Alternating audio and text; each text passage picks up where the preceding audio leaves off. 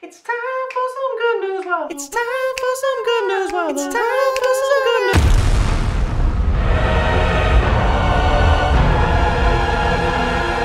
Yay! Welcome back, friends. I've got a bunch of good news for you tonight. 3 separate good news stories that aren't even climate change related. And of course, I have the weird story. This one involves crotches. Yeah, crotches. Crotches! I've layered this episode like a lasagna. Good news story, right on top, right in the middle, and right on the bottom, where it can soak up all those delicious top layers of other good stories. So might be a little bit of crotch juice on that last one. After that, I have some questions that I'll be answering from my whopping audience of 130 current subscribers. All right, let's get right into the first story, which takes place in Minnesota with a lovely pay-it-forward story at a Dairy Queen. What started as a random act of kindness at a Dairy Queen drive-thru resulted in over 900 cars paying for each other's meals in a pay-it-forward chain of events. 900 cars! The manager of the store said that this happens every once in a while, but it's usually only about 15 or 20 cars. But this one was 900 cars long. It lasted for 2.5 days, and there were over $10,000 worth of transactions throughout it. That is a lot of ice cream. Can you imagine being the person that stopped that chain? Maybe it's someone that, you know, desperately needed a blizzard transplant. But still, 900 people, I've never heard of anything like that. Next, for our first eco story, we are going to Denmark, and we're going to talk about an abandoned prison that is being transformed into an eco paradise. I think that this prison's concept is so cool. It was built in 1859 out in the middle of nowhere, and the idea for this prison was that prisoners would enter through a church, and then they were isolated from each other after that, and that you see the little star-shaped pattern right here. The thought was that this would serve as a rehabilitation of sorts, and that was back in 1859. So anyway, there are plans to repurpose this building and the space around it to create a car-free neighborhood with local startups, a fitness center, and a brewery. Brewery. I can't say brewery, and I can't say jewelry, or the word iron. Whatever, man. So here's another cool part. They're gonna dismantle some of the prison because it's just too far gone, and they're gonna use those bricks to build new housing. So not only is the building itself being repurposed, but the parts that they're tearing down, they're building new buildings out of. Around 4,500 people will live in the new 40-acre district. Man, Denmark and Sweden and Norway, all those countries sound so incredible, and it's very enticing how much they care about climate change. Eco story number 2. There is a Hawaiian seaweed that makes cows 90% less gassy. That's good for climate change and for the farmers who have to be around them. I just talked about this in my Impossible Burger review video that you can watch, but cows burp out a lot of methane. A lot of people think that it's cow farts that are bad for the environment, but actually 90 to 95% of it is straight out of their mouths through their burps. Anyway, check out that video if you want to see some more facts about cows. This Hawaiian seaweed is red, not green, and it is called Asparagopsis taxiformis. If you replace just 0.4% of a cow's feed with this seaweed, it reduces the amount of methane that the cows produce by more than 90%. The seaweed is said to be a little salty to taste, but no cows have returned it to the kitchen yet, so I know some people that could use this. Well, I guess I don't know any humans that produce methane. Never mind. Moving on. Now we're getting right into that middle layer of lasagna. This story warms my heart, and it really makes me want a beer. As a matter of fact, hold on. I'm gonna go get one. Oh, yeah. Hello. Testing. I feel really bad because I live in St. Louis, and St. Louis is like a beer mecca. But I'm out of St. Louis beers. I just haven't been drinking very much during the pandemic, like at all. I still have a Missouri beer. I have a Kansas City Boulevard. So let's do some ASMR. Oh yeah. Unfiltered weed. Right in your mouth. That was all foam. Actually, I think this beer is pretty old. Anyway, this story is all about beer. And the popular Toronto pub Swan Dive made a post on Facebook saying that it was struggling to pay its rent because of the pandemic. Customers came to the rescue and bought all of their beer to help out. The owner told CNN, "We were blowing through our savings and I wasn't sure I was going to be able to pay rent towards the end of the month. So I wrote on Facebook asking people to come buy the beer that we had in our stockroom, and it worked. People just started coming out of the woodwork," Shiner said. "Some people we hadn't seen in years." Sounds like they were in the woods to me, Shiner. Swan Dive completely sold out of its more than 90 cases of craft beer in just a few days. The generosity of these locals is going to allow this much-loved pub to stay around until spring, when it can safely open its doors again. Good on you, Toronto. Cheers. Next. This story was brought to me by my good friend Kyle. He's an engineer, so he is a much smarter person than I am. Here he is dressed as a lumberjack next to Ace Ventura.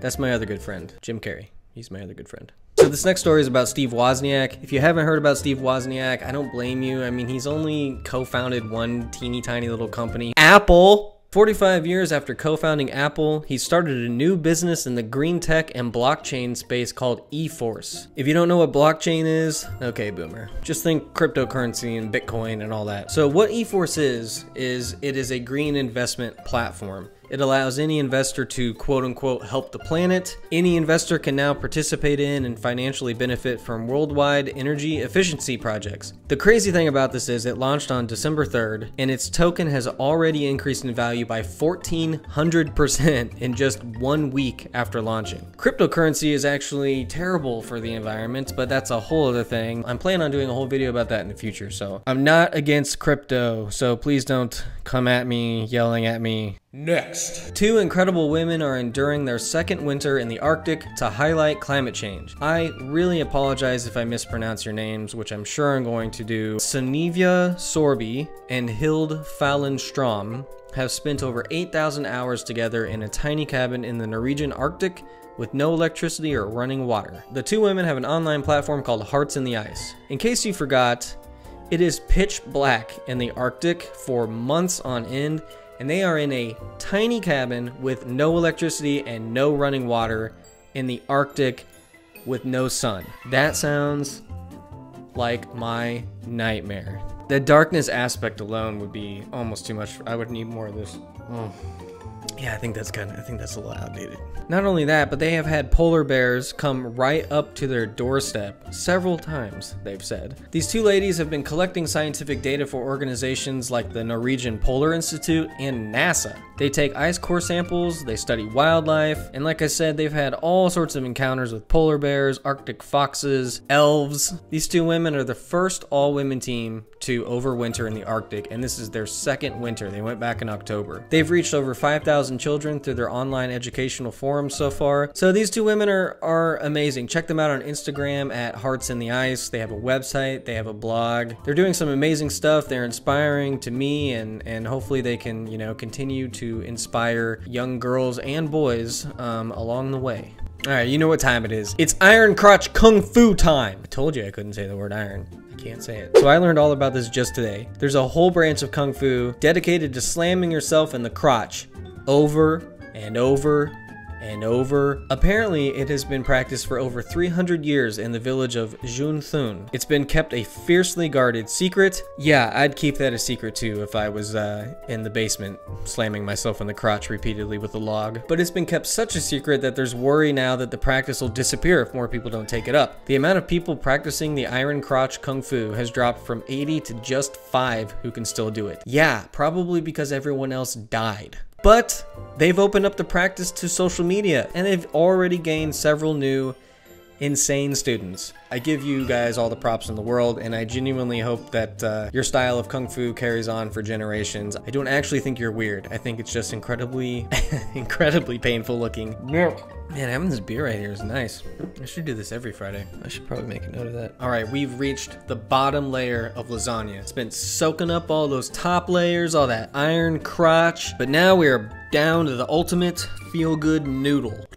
This is the story of a missing dog and a stranger who helped to find him. Brian James from Cairo, New York came across a flyer online for a missing dog named Meadow, a 1-year-old golden retriever. So what did Mr. James do? He drove a few towns over to Andes, New York and started looking for Meadow with his drone. He canvassed miles and miles of trees, and then he spotted a tiny white dot. Spoiler alert, it was Meadow! He then quickly took the foot where the drone was and he found her deep in the woods, and she looked very, very happy to see him. I would show you the videos, but I would probably be sued for copyright infringement. Meadow was lost for 10 days in the woods, and she was quickly reunited with the family though. So Brian did this for free. Nobody asked him to do this, nobody paid him to do it. It's just a feel-good story all around with that one. All right, that was it for the news stories. Now, I have some questions from the audience, my whopping 130 subscriber